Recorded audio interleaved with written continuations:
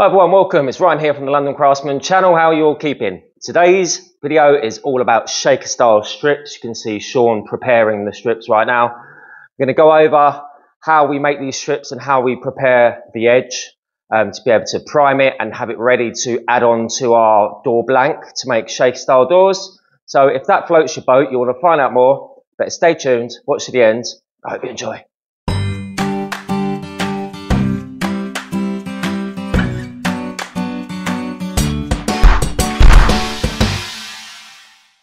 Right, so today is all about showing you that process of getting those strips up, okay? Getting them up to the standard where they are sanded and primed. Okay, so the way we make our shaker style doors, most of the time, apart from special requests, is we add on the strips. It is, I find, the most solid way of making a shaker style door because you're starting with a door blank, a solid door blank, which is nice and stable and has lots of strength in it, and then you're just adding on strips. Gives it more strength. As you can see here, we've got two sliding doors. You can see from the ends, these are complete now. There are no joints visible whatsoever. I go as close as I can to these panels. There are no visible joints. As you can also see, we have primed all the inside edges, and this is also really important, okay? So we've just been spraying a job. Somebody's given us some doors to spray, some shaker style doors, made their own style, but they didn't prepare the inside of the strips before they made their shaker style doors. They were sanded back, but they were not primed, and it took 5 coats of paint to spray the door to be able to cover those edges, and because effectively it's just a raw MDF edge, sanded up albeit, but it does take so much more spraying effort. So this is a crucial part of doing the faux shaker style doors, to prepare the edge and to prime it, okay? Always prime it. So what we generally do is look around the workshop for whatever 6mm offcuts that we've got. So when we are making wardrobes, we have lots of thin rips left. All our drawer bottoms and backings for wardrobes and our alcove units are all 6mm. So we generally have like 100mm rips, 200, 3, whatever. We always have lots of rips left over. So we get all our offcuts to the table saw along with a full sheet possibly if we haven't got enough. And we did on this occasion. We went for a whole sheet on this, Sean, didn't we? How many sheets worth is here? We get 18 per sheet. Okay, so we go for 64mm. 3 and a bit sheets worth. Yeah, we get 18 rips per sheet, cutting them at 64mm and allowing for a 3mm saw blade. That will give us 18 per sheet. And we've got about 65 here. Yeah, it's about 65. Yeah, so Sean is just simply just going to tap those down now.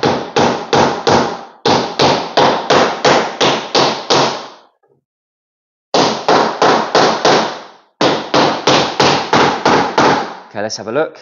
So we're just trying to create it a nice flat base, really. You're not going to get them all perfect. When you're cutting these strips up on the table saw, there is going to be slight variation, especially if you're cutting them up on your own or you haven't got a big professional table saw, you're going to get a little bit of variation. This is why we're going to be using P80, 120, 240 to just sand those down and just get them nice and level.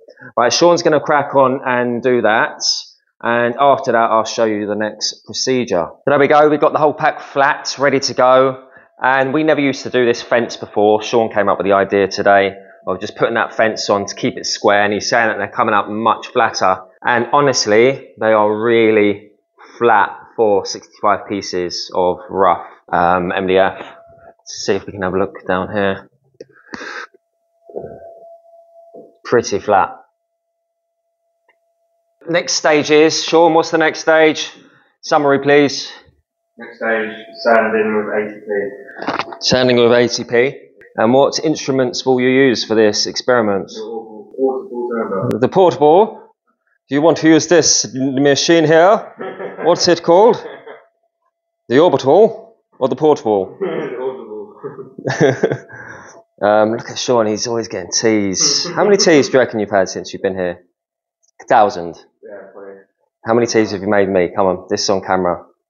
How many teas? Quick, quick, quick. 20. 20. That's not a very good ratio, Sean.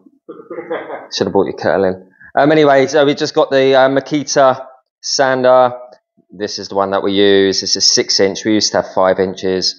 And it's plugged into Ultimate Workbench. So that is plugged into our Hoover down there. And when you turn the sander on, it turns the Hoover on. So there we go, we're good to go. Sean's just got the P80 on here now, ready to go. Get a new one when you're doing a job like this, and it will just chomp through it.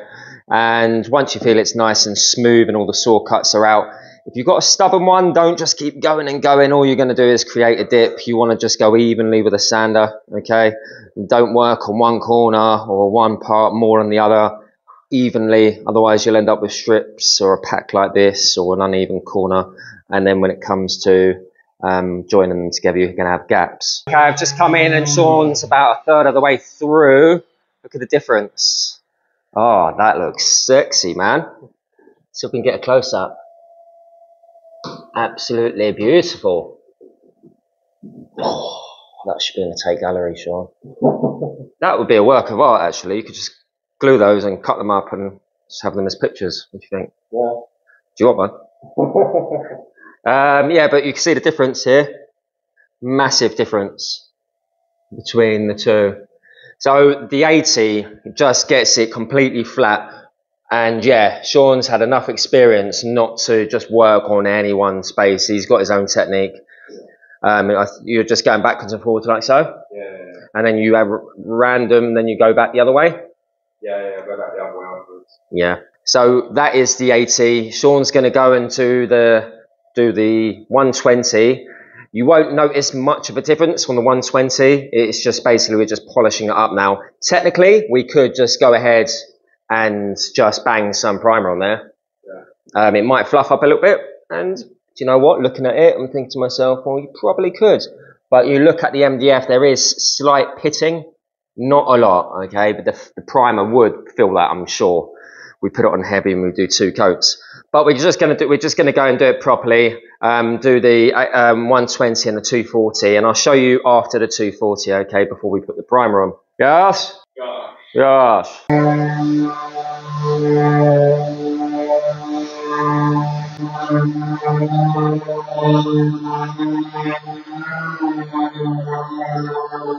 we go, all the prep done now, so that's the 240 and it's come out really, really smooth. Yeah, the mistake would be to use these as they are and not to prime them, because when you are spraying, the spray doesn't like to stick to sort of like end grain at all.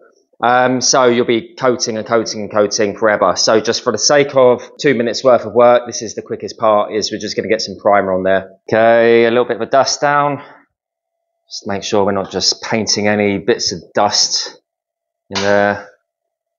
Even though we're going to be sanding it again after, once it's been primed. There we go, that's dusted. Let's go ahead and apply the primer. So the primer that we're using, it can be any primer, to be honest. We're just using this. This goes a long way. It's probably about 2 years old, this tub. It's got a gloss roller, just cover it in a glove, and that's been going for months and months, what, 6 months? Yeah. That one roller head. It's only for this job of rollering primer on edges. Doesn't have to do anything special. And we don't even get a tray half the time. Well, I say we. I always say the we, don't I? Sean generally does it. All right, go on, Sean. Show them how you do this part. Remember, there will be a comprehensive guide on sanding MDF edges if you have a look up, or I'm not too sure if I've already done that. Yeah, but have a look at sanding edges, or type in MDF edges on my YouTube video search. There's plenty there for you to look at.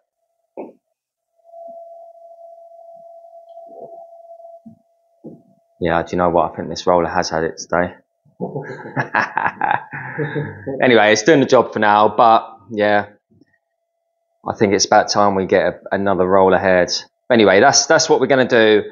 We're going to do 1 coat, let it dry in this sun outside. By the time he's finished the pack, it's probably going to be ready to sand. And you're just going to, what are you going to do to sand back? 240 on the orbital. Yeah. 240 orbital. We used to do it by hand, but we just decided that with the orbital, it's so much better and it gives you a better finish. As long as you don't go mad, it's just a quick 2-second blitz on it, just to get rid of those high points, and it will polish it up like glass. It will feel so smooth. And when it comes to top coating, in the spray room, when it comes to spraying your doors, just 1 coat would cover that completely. I mean, we would do 3 coats, but we know that even 1 coat is good enough to cover those edges for the top coat, rather than 5 on the doors that I've just done, because yeah, like I said, those edges weren't primed for me.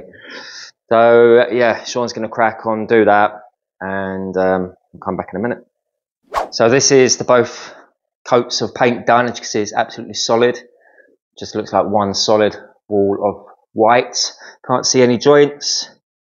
And this is how you want it to be, okay? Completely flat and solid white. Next stage is just get the 240 on the sander, just give it a quick going over, probably 30 seconds on the whole pack, no more, then we can break the pack apart.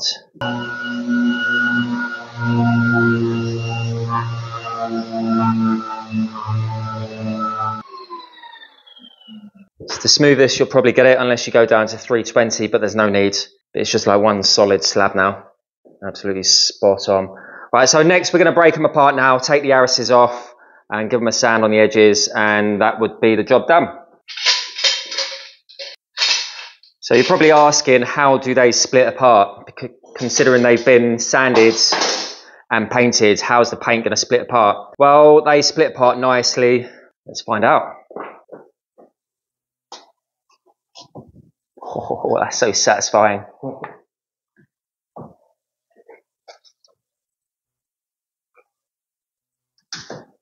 Let's have a look at one. Look how crisp that is. Crisp.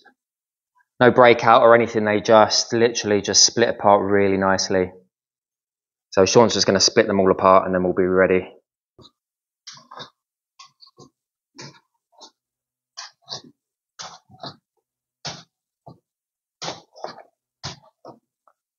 Sean always gets the fun jobs. Isn't she lovely? So when we do make the shaker style doors and we add them, obviously we don't want this horrible sharp edge.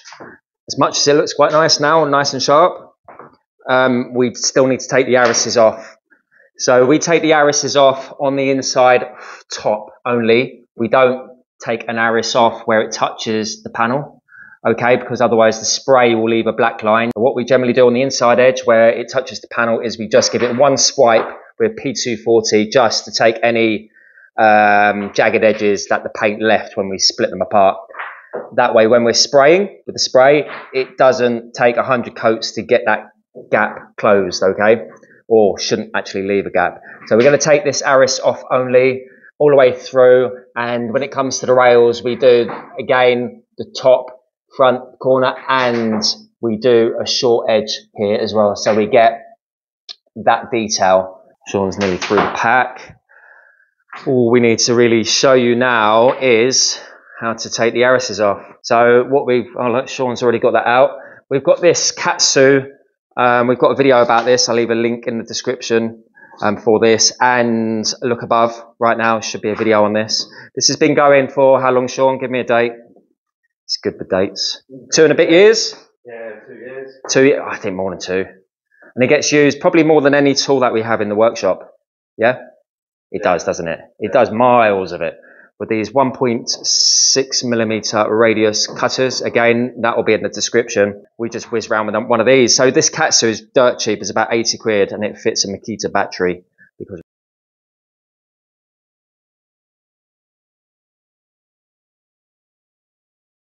so there we go, there's a strip ready. Sean's just going to crack on and finish those. And that's exactly how you prepare all the strips to make your shaker style doors. Don't miss this out. It only takes a few hours to do so, and then you've got a whole load of stock that's going to last you months and months. So thumbs up, Sean. See you later. Thanks everyone. Take it easy. See you next Sunday. Ciao for now.